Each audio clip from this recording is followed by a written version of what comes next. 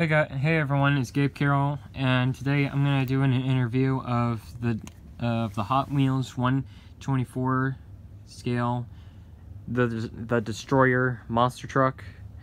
Now I want to take a story back for the Destroyer truck. Now, the Destroyer was invented back in 1999 with it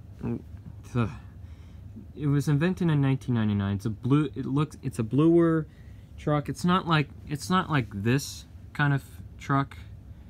Especially the first truck, the model of it is actually a Chevy truck, and then long later, like in 2007, they invented the Ford F-150 truck. So it was like this right now in this year. This truck was first aired in 2011, and I mean, in the real version, like in real life, it looks pretty cool. The problem is that it's the model on this thing. Like the vehicle, it looks like a Cadillac pickup truck,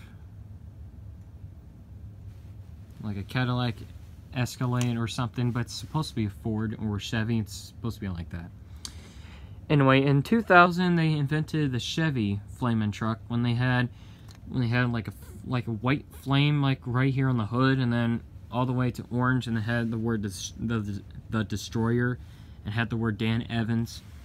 Like, yeah, Dan Evans actually was the first driver who drove the Destroyer.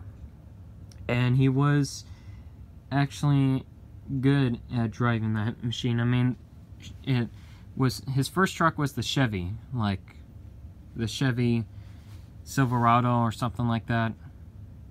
And then like in 2004, they invented the Flamin' one. Like, the truck was like completely flame, like it had like flames all on top, all covered it. Especially had the word the Destroyer.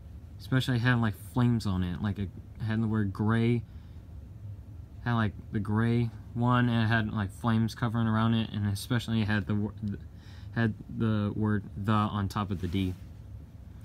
And then in 2005 they invented the yellow truck, the yellow version. It's kind of interesting too, because I saw the 1/64 scale Destroyer truck, the Flamin' one, when I was little, and I went to at AutoZone, and they actually sell these small monster trucks, and I looked at one and I saw a yellow truck and it says the word Destroyer, and it's like, I didn't know the Destroyer had like a yellow truck, and I was like I thought they only made like the red ones, and they do, but they only sell like the yellow version of it. And it was like in 2005 when they invented the yellow one.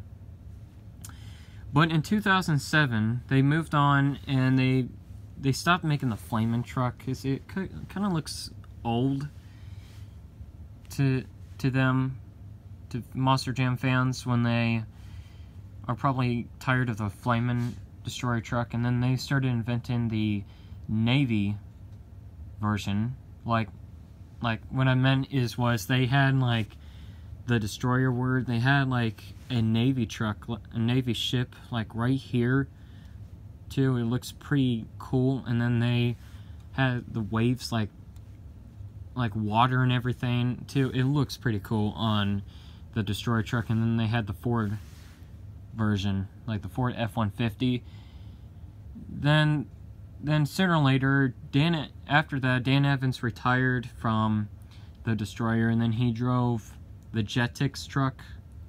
You may not know what Jetix is. It's a TV company that makes like kid shows, but suddenly it declared bankruptcy in 2013, and then, or something like that. But in 2011 they invented this truck. And then another driver named Roger Sadov. You can't actually see his name. You can't see his first name, but you can actually see his last name right there. His first name is cursive or something, but you can't see the word Roger. But this truck looks okay. And it looks a future version of the Destroyer, and it has like flames right behind the word Destroyer, the logo looks okay. And on the back you can see it has like black flames too. It looks pretty awesome on this thing. I mean, Hot Wheels has done a pretty good job. They deserve, like, they should deserve a reward or something like that. And then they had the word Hot Wheels on the other side of the truck too, and had one right here. They got the word Hot Wheels, and they got the old logo of the Monster Jam. This logo was actually changed like a long time ago, and then they had the logo was actually changed on the Monster Jam logo. If my camera can focus so closely. Yeah. But they did one mistake on this thing too. It's actually confusing on which model this thing is. I mean, I think it's like a Ford or a Cadillac or a Chevy. It can be like that. But it actually is supposed to be a Ford.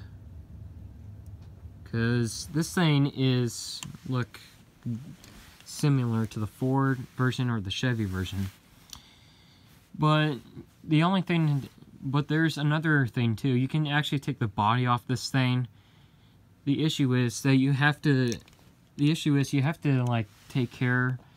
You have to like keep watch for the screws on this thing. This actually is screwed into the roll cage of the truck, so you have to like keep them safe in your pocket, because if you like lose them, you actually like if you like lose one of them and you screw one, then you're actually not gonna have like a wobbly body on this thing. But upside down you can actually see the Phillips right there. There's the one for the front too, right there, and then right in there is the second one. You can take the body off in this thing.